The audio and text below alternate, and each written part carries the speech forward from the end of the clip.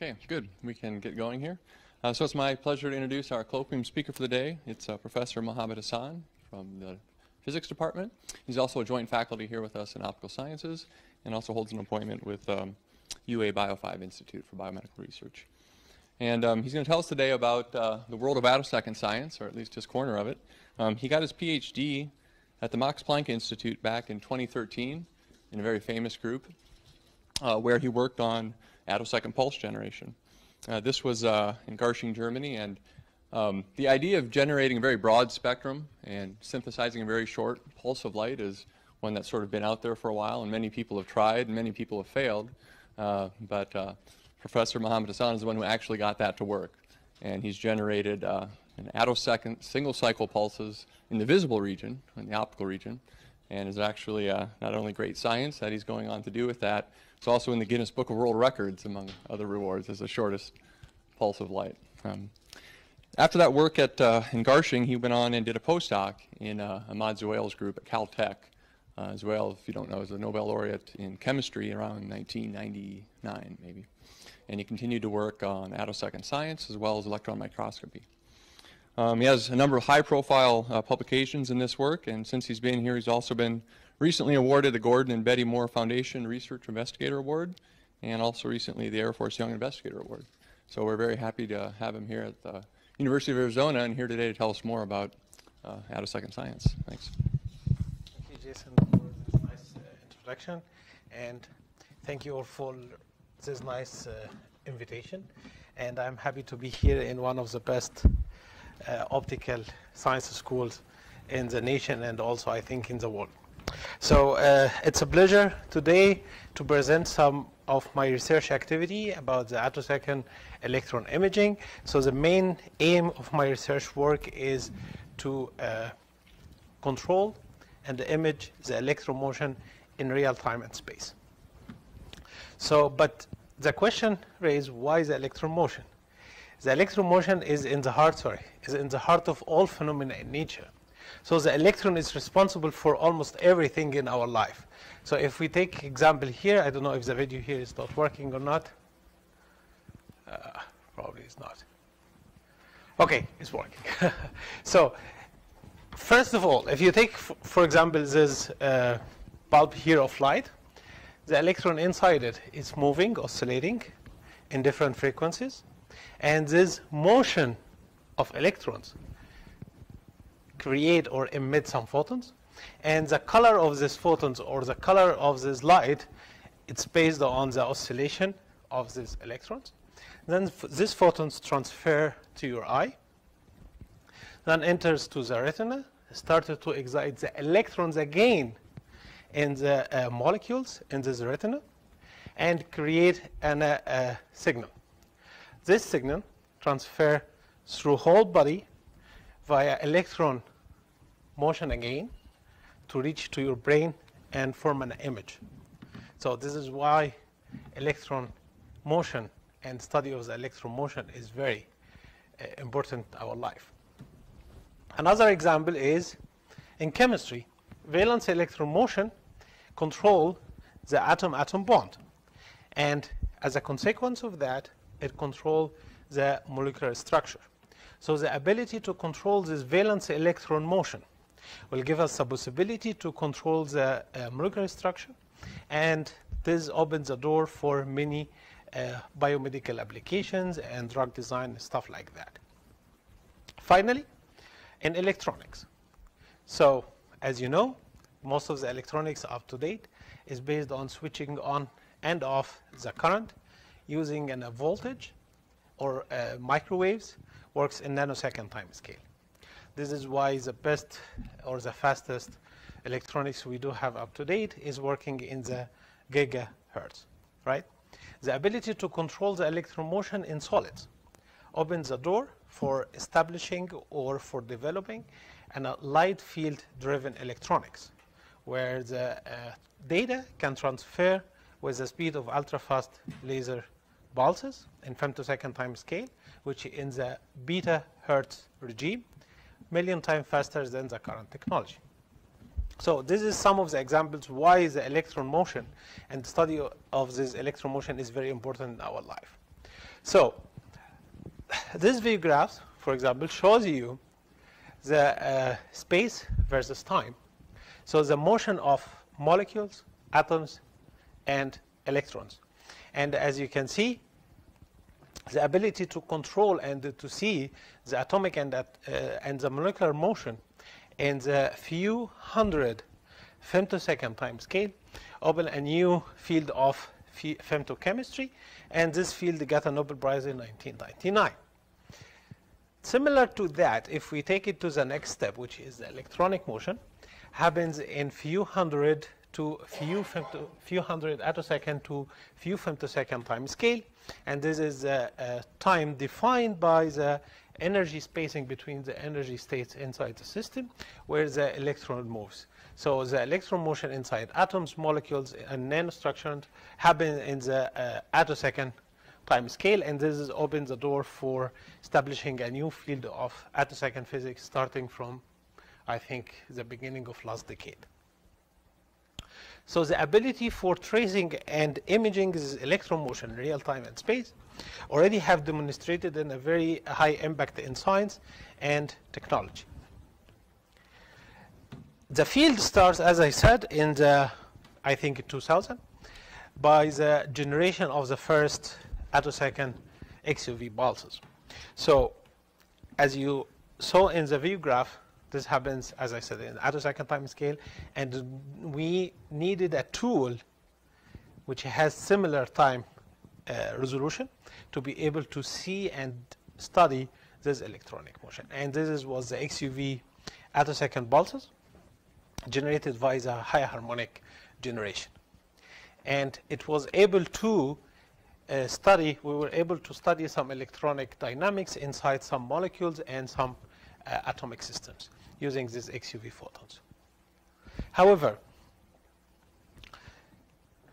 this is the two main tool has been used in this field, the attosecond field. The first tool is the few cycle pulse, the typical laser pulse in the visible regime, which has few femtosecond pulse duration. The properties of this pulse, it is have a very low photon energy, and it has a lot of flux or intensity, and we able to control the waveform of this pulse. Okay. However, the duration of this pulse is, as I said, 2 to 4 femtoseconds. So it doesn't provide the attosecond resolution which we need unless we do the experiment in the high field regime or the high field interaction, where it's extremely nonlinear and only subcycle of the pulse contributed. So most of the study has been done using the few cycle pulse, has been done on the ionization or ionized system, not the neutral system. The other tool is the XUV photons. The attosecond resolution is inherited in these pulses. However, it has a very high photon energy, between 20 electron volt or more than that. So why we cannot use this one and study the electronic dynamics for neutral system?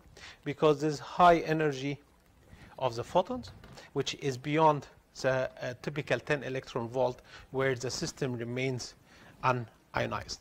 And I think this is hold back the attosecond field for 2 decades now to find the most attractive applications, which I think, from my point of view, the electron motion in molecules, because of this reason. Because the tool, the attosecond tool, has a high energy. And it could be one of the reasons why the attosecond field particularly didn't get the Nobel Prize like this month, and it goes to the Moreau for his work on the laser amplification.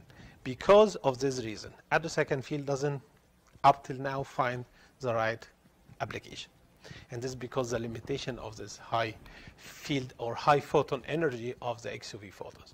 Okay, so the field calls for a new tool which can combine the unique properties of the few cycle pulse, which is high power and low photon energy, so can work for the neutral matter as well, and in the same time has a resolution of the attosecond time scale.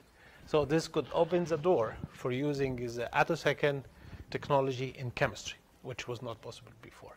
And we generate such a tool, and we call it the optical attosecond pulse, which is a laser pulse, has an attosecond resolution, as I will show you. So how we can generate this optical attosecond pulse? We, as Jason said, we use the synthesis field technology, where we generate a broadband spectrum, and we try to synthesize the field to generate this optical attosecond pulse. As a first application to prove the uniqueness of this tool, we use it to trace the nonlinear response of the bound electron, and this will be the topic of the first half of this presentation. So the motivation beyond the synthesis or control the electric field is the ability to control electron motion. So if you have a synthesized field on demand, you will be able to control the electron motion with attosecond resolution. And this is our goal from light field synthesis. So how does the synthesis happen? So there are many techniques for pulse shaping, which has been developed over the 90s and 80s from the last century. And it was all based on using a pulse shaper and control the phase of individual photons, stuff like that. We follow a different approach, which actually has been first time proposed by Theodore Hunch in 1991. He got a Nobel Prize in 2004 for frequency comp. So he is the first one to propose this idea of controlling the light field, and it's based on generating a broadband spectrum. It spans over more than 2 octaves. Then we divide this spectral bandwidth to almost equally different spectral channels. And here, we call it the synthesizer apparatus. We can control the relative phases between the pulses. We can control the relative intensities between the pulses. So we can synthesize or obtain these arbitrary waveforms, which will be important again to control the field, the electron motion. And let me give you one example. If we have such a field, this one here, which can control the electron motion in solid state. So for example, this half of the pulse cycle, or this half cycle pulse here, can trigger the electron motion. And let's assume here it gives you a signal of 1. Then 0, then another 1. Then a sequence of this can give you a sequence of 1, 0, 0, 0, 1s, which could be a building block for establishing light field electronics. This is one of the examples here. So the circle of the light field synthesis is closed by the ability to temporarily characterize your field. Otherwise, you cannot claim you are able to do control or synthesis of the pulse or the waveform unless you're able to unless you're able to characterize it. So this is a very important step to claim the ability to synthesize the field with attosecond resolution. So how we generate this broadband spectrum? We broader a femtosecond laser pulse, 25 femtosecond, centered at 800 nanometer inside a holoco fiber, filled with a neon gas at pressure around 3 to 3.5 bars. And due to the nonlinear propagation inside the optical fiber, we're able to generate a supercontinuum from 230 nanometer up to 1,300 nanometer. So this is more than 2 optical octaves. The next step is we developed such an apparatus. And the idea of this apparatus is very, very simple. So we have such a broadband spectrum coming from here. Then this broadband spectrum enters to the synthesizer. The dichroic beam splitter will split this part of the spectrum. And there are 2 other beam splitters to do the same thing. So we have 4 spectral channels here, as you can see them. I assume you're able to see it. So the first one is from 230 to 350. Then from 350 to 500, 500 to 700, and from 700 to 1,300. So this is the 4 spectral channels. Then we have implemented in the individual buses of these channels and a pairs of chip mirrors. So this is to compress the pulse as possible to their Fourier limit.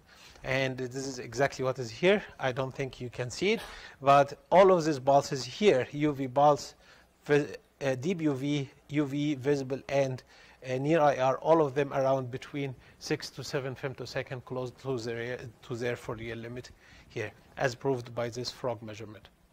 So we combine all the channels together again using the same type of beam splitter to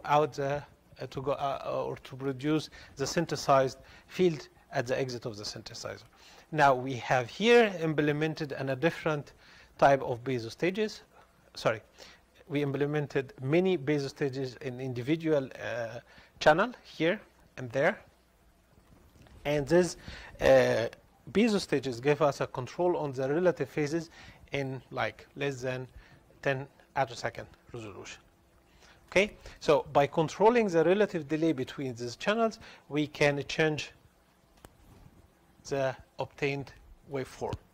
Also, we do have other knob inside the synthesizer which we can use, which is here a filter or an iris, which can control the relative intensities as well, not only the relative delays.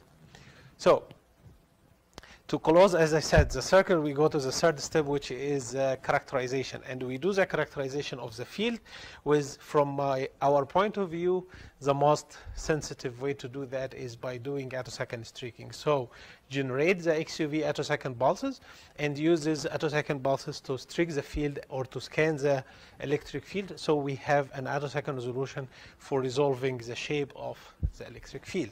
So how this streaking happens? We focus our synthesized pulse into a gas jet to go through the high harmonic generation. How is the high harmonic generation process happens? So first is this pulse ionize the gas here. It's noble gas. Usually we use neon. So it's ionize the atoms. So then the wave packet is accelerated by the second half of the pulse. Then it pushed far from the parent atom, and it deaccelerated with the second half to recombine again and generate XUV photons. So the XUV photons is generated here, and focus on another sort of gas jet, neon as well, to do the streaking. So what happened here? The XUV photon is excites the electrons to the continuum. So that we have here a wave packet in the continuum, and then we scan the IR pulse, or the pulse synthesized from the laser. Then we trace the change in the kinetic energy of this wave packet, which will follow exactly the shape of the electric field. And this is what we called streaking. So this is the setup. As you can see here, this is where we do the high harmonic generation. Then we generate the XUV pulse here in the violet. I'm not good in colors. So it's generated here, and it's reflected by the inner mirror to the second gas jet to do the streaking, and the IR pulse is propagating collinearly with the XUV pulse and reflected from the outer mirror. So this is two mirrors, an inner one and outer one. The outer one to reflect the IR pulse or the laser pulse, and the inner one to reflect only the XUV. Both of them is focused on this gas jet, and this is time of flight spectrometer to trace the change in the the kinetic energy of the wave packet as a function of the arriving time of the field. So from this we can measure the streaking spectrogram, which is the wave vector of the measured field. Then from that we can retrieve our field. So the resolution here, in this case, we use a 200 attosecond laser pulse, can resolve up to 120 nanometer wavelengths, and the shortest wavelengths we have in our field is 230. So we are sure we able to resolve all the frequencies in our field. So how we do the synthesis? Actually, we use a very we use an algorithm for doing this, so this is like automatically done. So we start first by measuring the whatever the waveform coming from the synthesizer. We don't know it. Then we send it to the streaking apparatus. We measure the streaking spectrogram. We do the analysis. Then we have this waveform. You can see here. This is the field intensity. We decompose it or analyze this waveform to know exactly the individual waveforms of the 4 channels. Then we can retrieve the relative phases here. So from that, we can retrieve how much delayed from each other. Then we do on-demand field synthesis by moving the relative channels, the relative phase of different channels respect to each other. So for example, here we put 2 channels together, delayed from the other 2 channels on the other side. This is a closed loop. So we send the feedback to the base stage inside the synthesizer. It moves, then it goes to the streaking, and it measures a different field. The possibility, or from the second iteration, we can achieve about 90% accuracy between what we demand after 2 or 3 iterations and what we measure. So I'm not exaggerating, but to a certain extent, if you draw a field on a paper, we can send it to the algorithm and identify what is the correct phase set between the channels, and we can produce this field for you. This is what the people use nowadays and call it artificial intelligence, but it's the same thing. It's no different than that. So we can do different type of waveforms based on the application, and as you can see, we can even generate such a very complex waveforms. So the question is, what is the shortest pulse we can generate from the synthesizer if we superimpose all the channels together? So in fact, this is the shortest pulse we can generate from the synthesizer, 1.7 femtosecond. It's not the optical attosecond pulse which I promised from the beginning. But in fact, we need to play with another knob, not only the relative phases between the channels to create the shortest pulse, which is the relative intensities. So the shortest pulse can be generated if all the spectral channels have almost quasi-equal spectral intensity. And this will be a half-cycle pulse with temporal, full wave half maximum or pulse duration less than 1 femtosecond. And in fact, we're able to measure such a pulse, so we control also the relative intensities between the channels of the synthesizer, and we're able to, for the first time, measure a half-cycle laser pulse with a full wave half maximum of 380 attoseconds. So here, somebody can ask me, okay, but what about the envelope? In fact, mathematically, the envelope definition of the laser pulse less than on a cycle, it loses its meaning. It loses its meaning because it's less than on a cycle pulse. So this is why we identify the duration based on the full wave half maximum of the field intensity. And if you can take a look to this field crest and the next to it, the resolution is 5:1. So we are eligible to do this. And even if you still insisted to use the envelope, which is physically not explain anything about the pulse, because as I will show you next, the physics is explained by the field, not by the envelope, still the duration is less than 1 femtosecond. So this is the development of the laser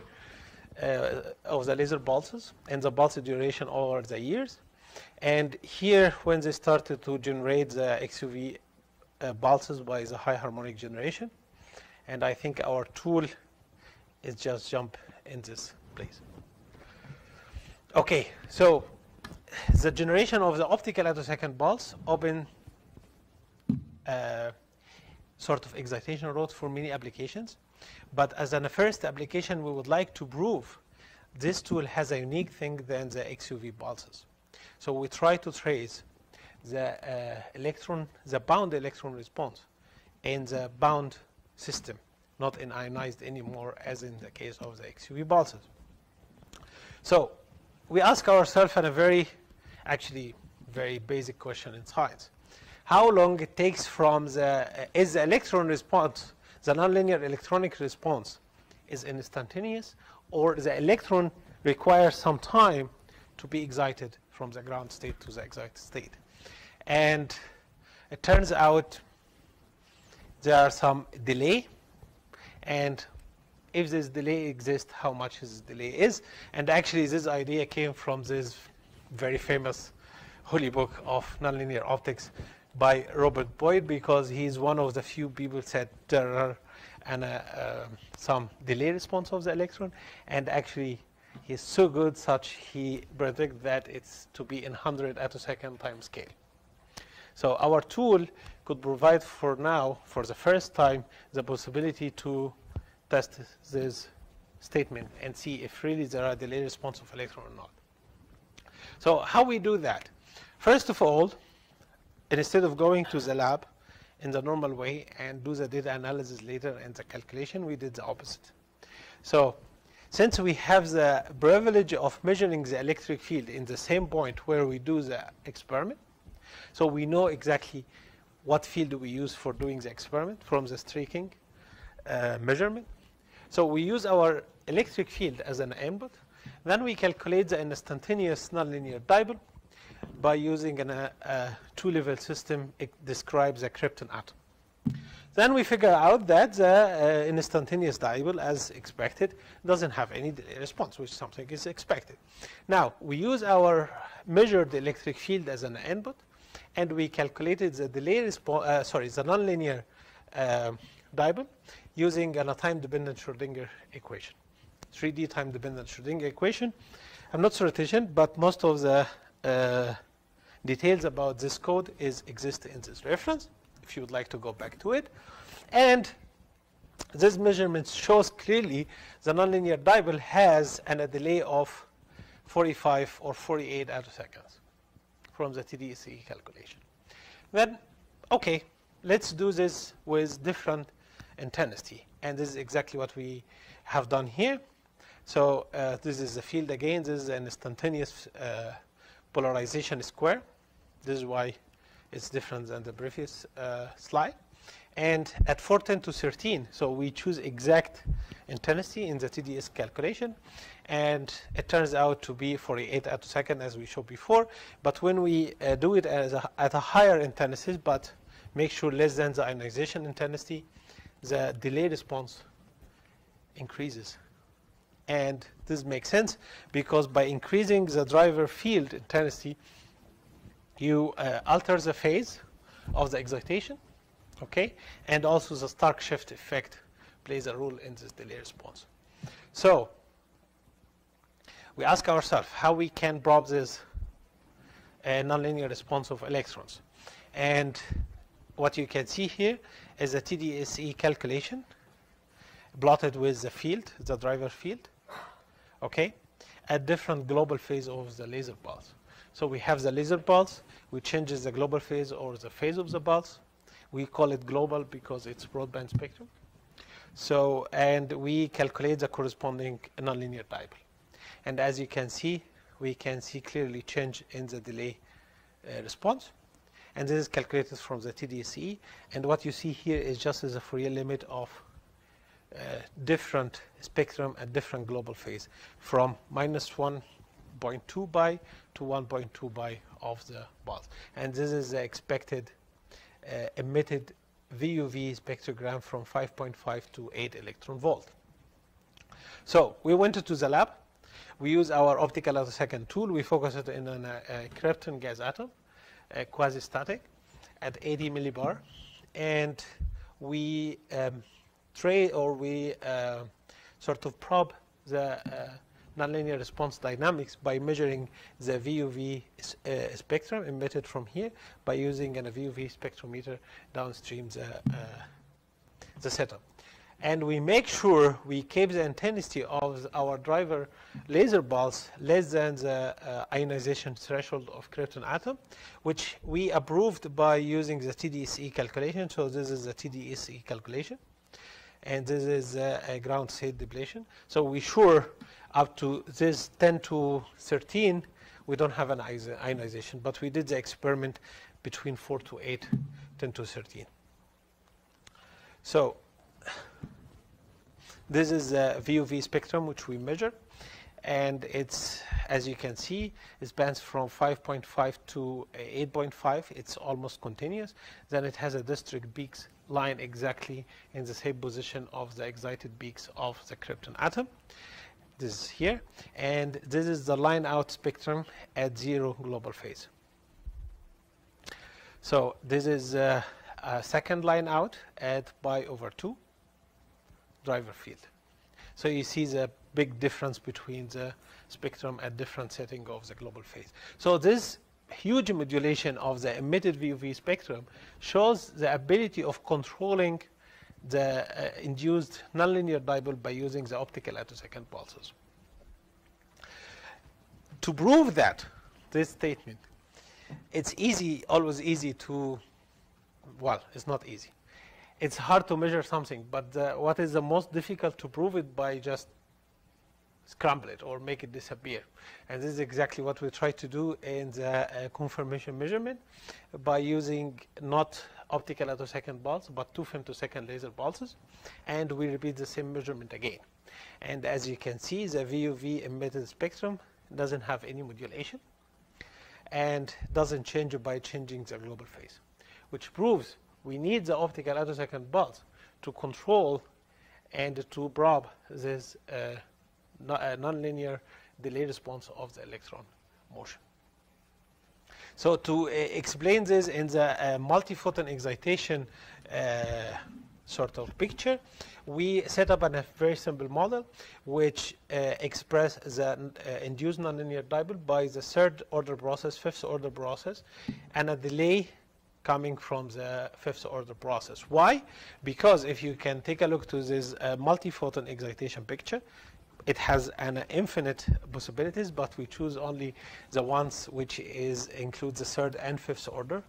And as you can see, all the third order process emitted photons contributed up to less than 10 electron volt in this area. But also the fifth order process, it's delayed because it is in an instantaneous part and the non-instantaneous part of the spectrum. So this is why we added this term represented the delay response for the fifth order process. How we can prove the symbol model is correct? We have the TDSE powerful calculation before. We went back to the TDSE calculation and we tried to fit this spectrogram using the simple model.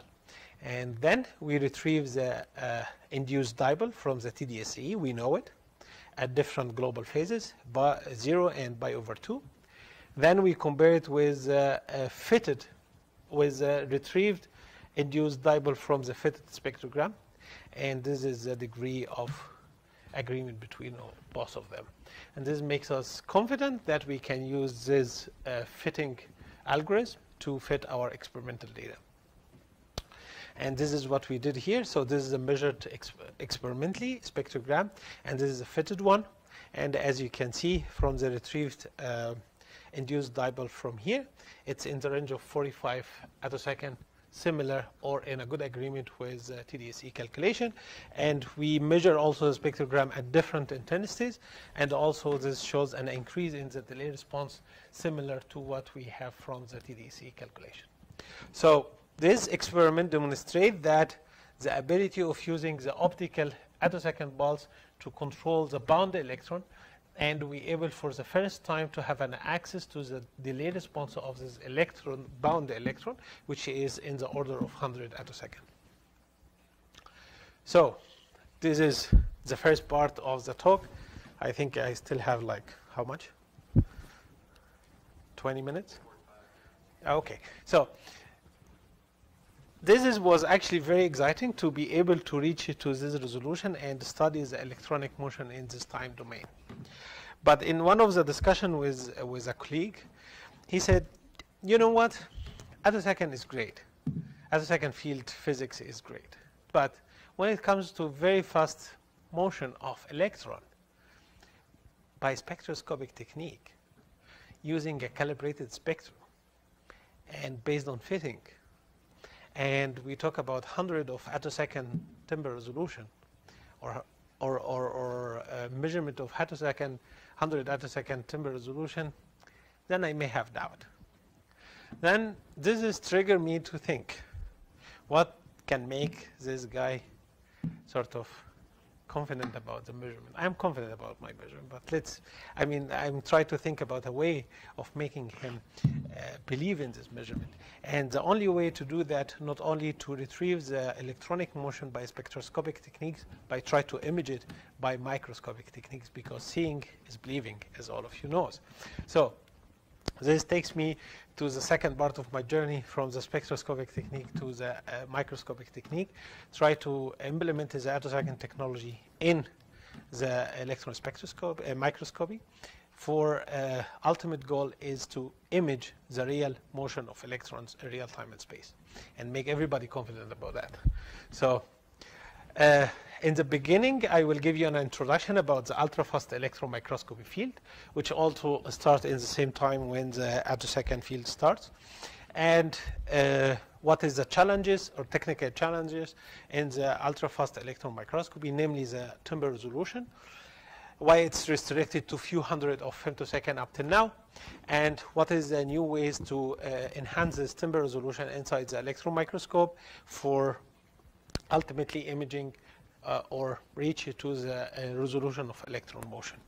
So this is a brief history about how is the imaging experiment starts. In fact, it starts in Cairo, where I'm coming from.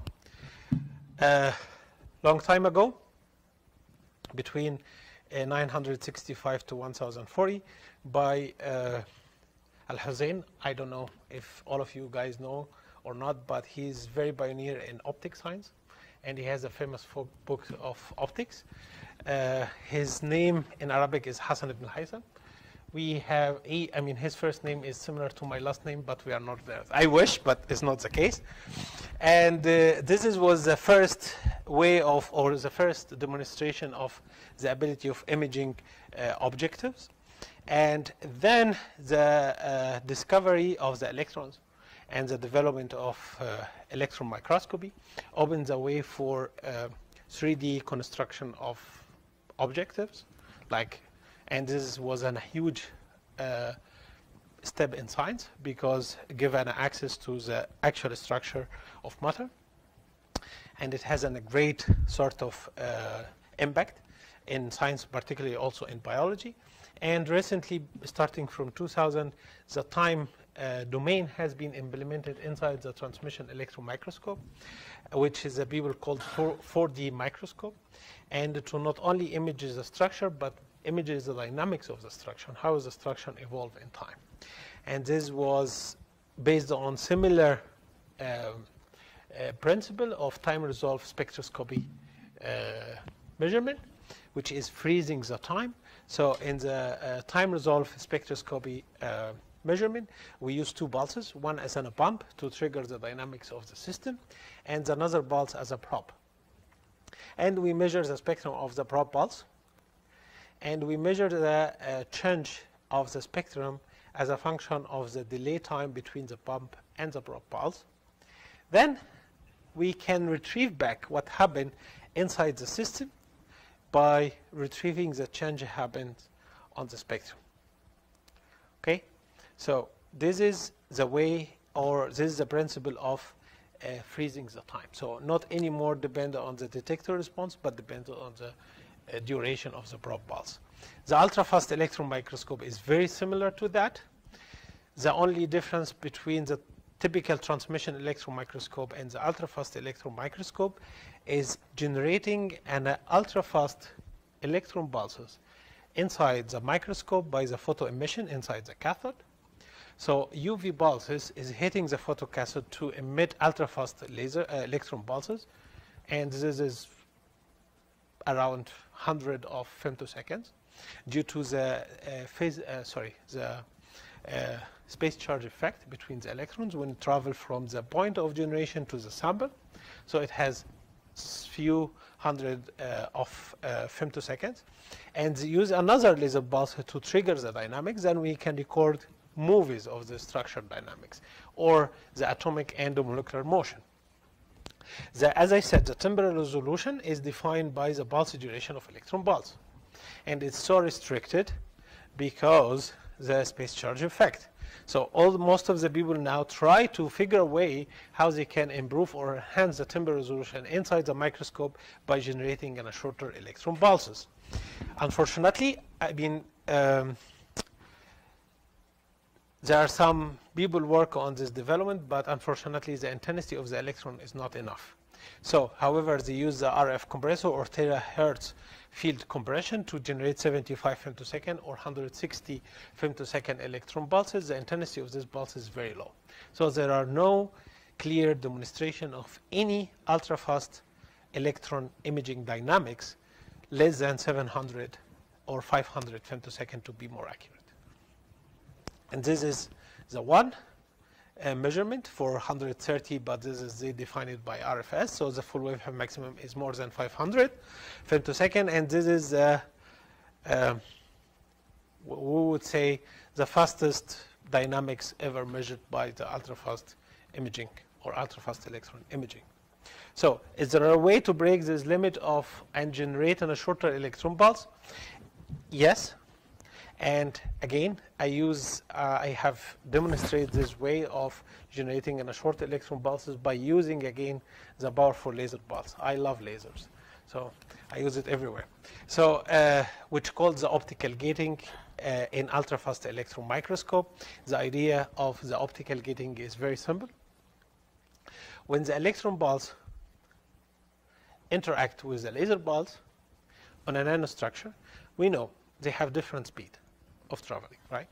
But when they interact on the nanostructure sample, the photon speed is reduced and becomes similar to the speed of the electrons, particularly if it's accelerated to high energy like 200 kilo electron volt or something. So the electron pulse interact with the laser pulse, and there are momentum exchange happen. So the some of the electron pulse, which you can see here, this is the electron energy spectrum of energy electron pulse without any laser. Once the laser is present, some of these electrons is gaining photon energy or losing photon energy or multiple of photon energy. So here, as you can see, it loses 1 photon energy, 2, 3. This electron on the other side gain 1, 2, or 3 photon energy from the laser pulse.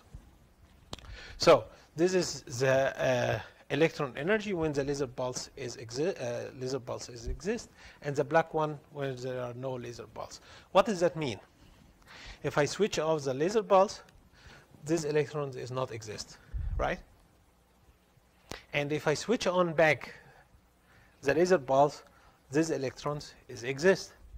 In another word, these electrons which gain or lose energy is gated by the laser pulse or exist only in the presence of the laser pulse, which means it has similar temporal profile to the laser pulse.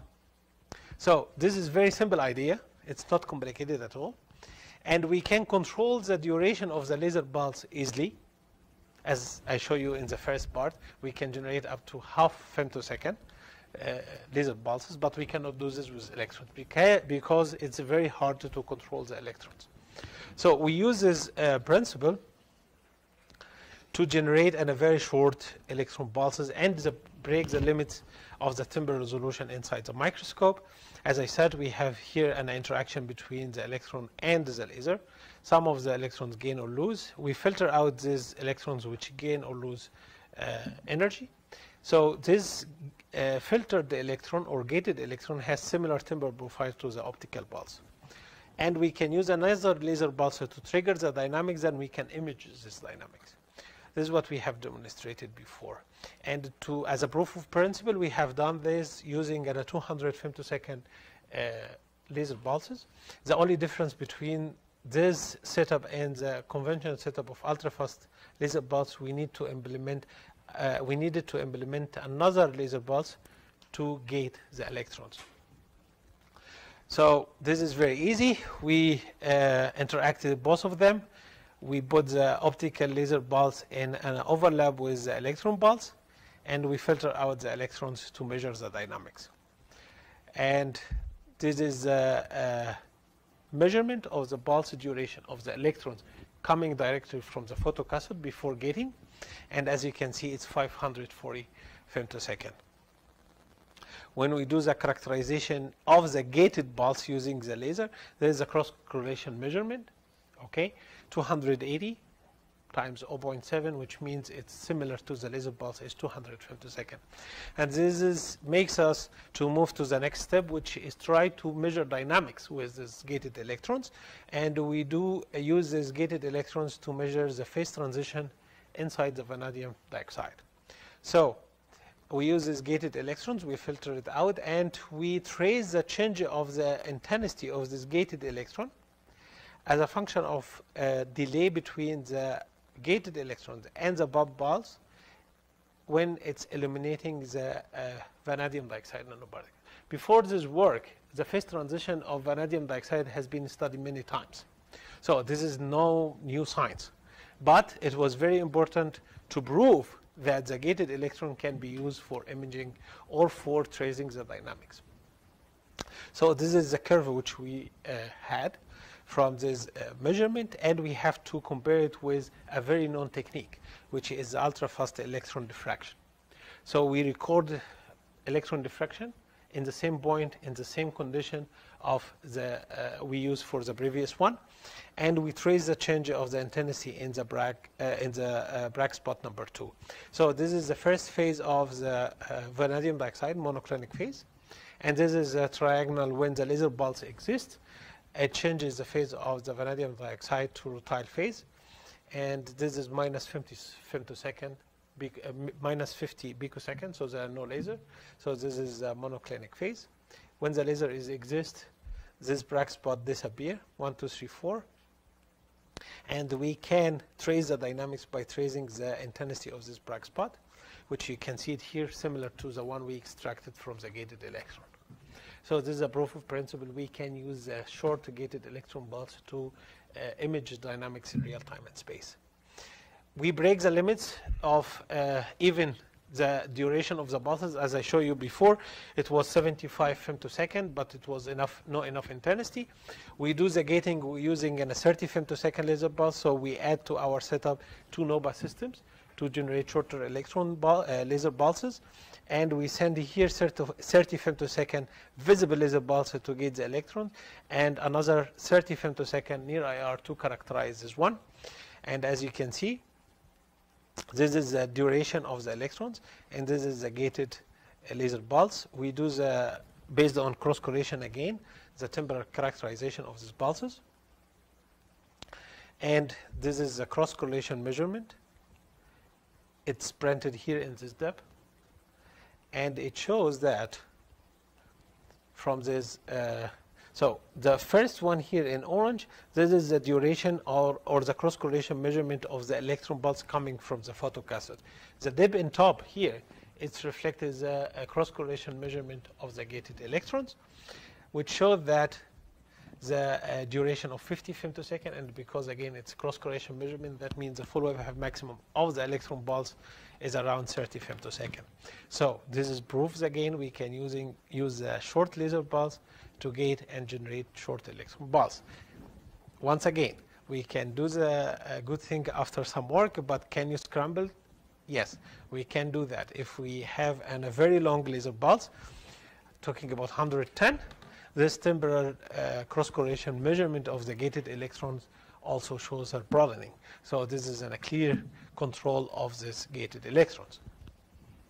So what is the difference between these gated electrons and before? By the way, this is a silver nanowire here, and this is the surface plasmon field measured by the gated electron. So the electron pulse duration is the shortest pulse duration ever in the ultrafast electron microscope. We don't have a problem with phase drifting, which is a huge problem in this field. If somebody of you knows, they're always finding a problem even in a SLAC or any other sort of DAISY or any other big national labs. They find always a problem to synchronize the electron pulse, which you do the imaging, and the laser pulse, which you do triggering, because they try to talk between two different pulses. One is photons and one is electrons. So it's always very hard to synchronize both of them.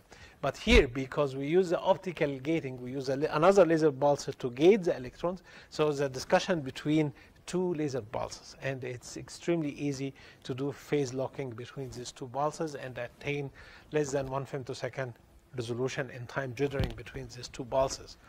And the intensity is so much enough. We have 10% in the 30 femtosecond from the main laser pulse coming from the photocathode, which is the most intense generated pulse, electron pulse less than 100 femtosecond. So what is next? So can we take this to the next level? This is what we try to do here.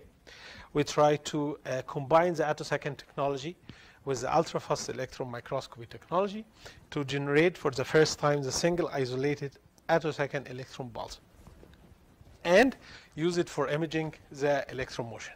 I think you do remember, still remember the optical Attosecond pulse, and this will be our tool for gating the electron. We can do that. We can gate the electron by using the optical Attosecond pulse, and based on our calculation, we will achieve less than 1 femtosecond resolution. And this is a calculated interaction between the electron pulse and the laser pulse. Definitely is different than before. It's not just sharp peaks as you saw before in the case of 30 femtosecond or 200 femtosecond, because this is a very broadband spectrum pulse. And this pulse will provide for us the enough resolution to image the electron motion in real time and space, and open the way for new important application of attosecond physics, which is missing currently. So the other field try to follow the same idea and the same technology for generating in a very short electron pulses, but in fact they cannot do this because they use a few cycle pulses or 50 femtosecond laser pulses. So in each cycle they will get some electrons. So this will end up generating a train of attosecond electron pulses, but it's not useful in time resolved measurement, as probably you know, because it's a train of pulses, it's not in a single pulse. And the only way to do this isolation, I think, to use the optical attosecond pulse. So just to conclude, I think I'm good in time, right? So in the second part of this talk, I explained for you what is the meaning of ultrafast electron microscopy, giving in a brief introduction, the issue of the time resolved in the electron microscope, and how we able to break this limit by using a laser pulsar to do optical gating of electron pulses, and the demonstration of the shortest electron pulse, 30 femtosecond, and how we can take this 30 femtosecond electron pulses to the next level to obtain the attosecond electron pulses for attosecond electron imaging in real time and space.